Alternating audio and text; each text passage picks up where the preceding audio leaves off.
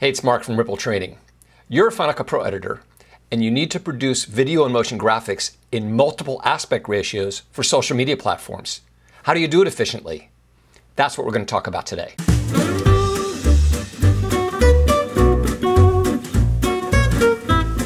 So here we are in Final Cut, and I've got some clips on a timeline, and it looks like it's a 16:9 timeline. The way you can tell for sure, if I go to the File menu and choose Reveal Project in Browser, or Option-Shift-F, it will select that project that is open, and we can see over in the inspector that is a 1920 by 1080 30p 16:9 project. So I also need to export this project for various social media platforms in different aspect ratios, for instance 1:1 or 9:16. How can you do that? Well, one option is you go to the File menu and choose New Project, and then choose Custom Settings, and then for video, choose Custom. And then you can input your custom settings. For example, if you wanted 9:16 instead of 16:9, I could enter 1080 by 1920. And I would get that format. From here, you could copy paste your clips into this project. Now, rather than doing this every time, what I recommend is that you create a set of template projects to work from. So you can see I actually have a library called Aspect Ratios. And in it, I've created a set of template projects in various aspect ratios. So I've got 16:9. I've also got a 1280 by 720 version for Facebook. I've got an Instagram vertical at 1.9:1, an Instagram square at 1:1, and Instagram stories at 9:16, which would also work for Facebook stories. And I've created all these in advance and thrown them in a library so that whenever I need them, I don't need to create them from scratch again. For example, let's say I want to create a 9:16 version of the project we're just looking at. I will drag this one into my library here, say OK, and here it is to use. Now, if the timecode base is incorrect, you can go to Modify. I've set it for 30p for default, and it looks like you can't change it, but you can. All you have to do is click off of Custom to something else, go back to Custom.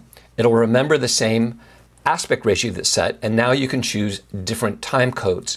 Now, you can only do this when it's empty, not once you have content in it, but we'll set the right time code for this project. Let's say it's 2398, say OK. We'll jump back to my original project, select all, copy it, go forward in the timeline history and paste it into my 9:16 project. What I can then do is select all the clips.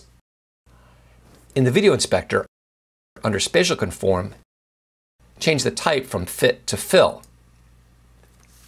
And now all my clips will fill this aspect ratio. By default, they'll be right in the center of the frame.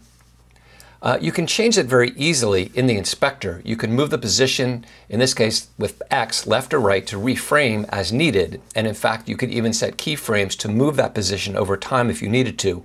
Often it will probably be good the way it is, especially if you've shot with an eye towards delivering on different platforms, so you've kind of protected the center of the frame. So you're set to go. You've got a set of pre-configured templates to drop your clips into. And that's really part one, is to speed up that process to have a set of ready-to-go timelines. The second has to do with motion graphics. So if I go back to my original 16:9 project, you'll see I've got a little title in here. I'll play it. It's a little title created in motion, and it matches this aspect ratio.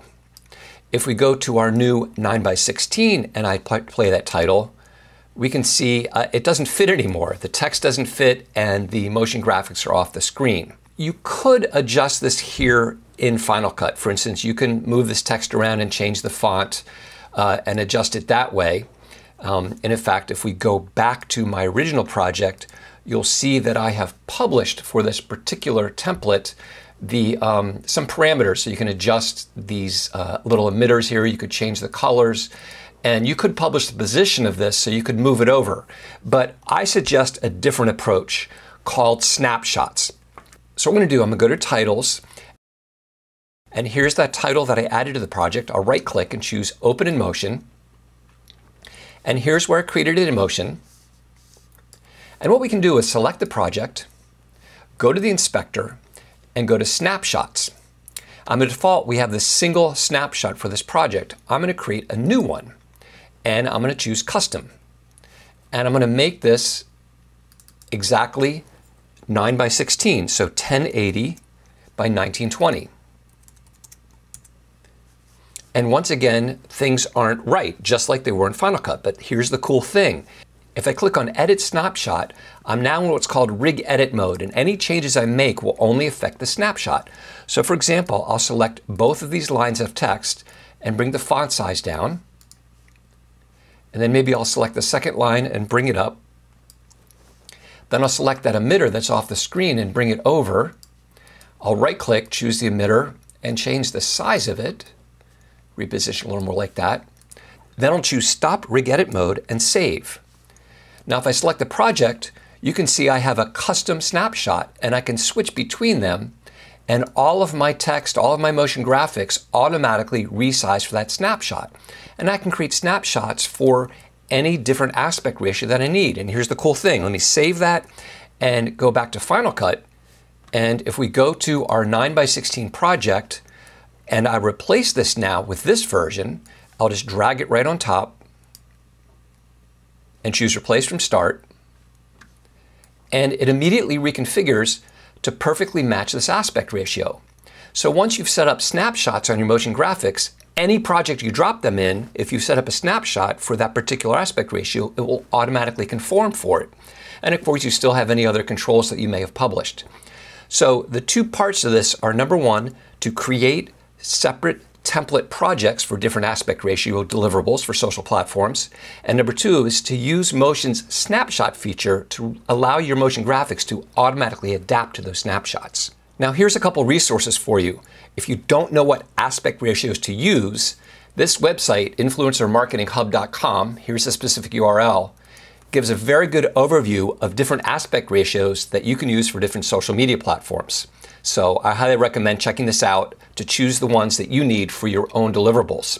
Number two, if you want to learn how to use Motion beyond just creating snapshots, but how to actually create motion graphics in Motion, Ripple Training is a place to go. So I've created many tutorials here. If you go to Tutorials and Ripple Training under Motion, we have a variety of motion content to help you learn how to use Motion to create these motion graphics. So definitely recommend checking all these out.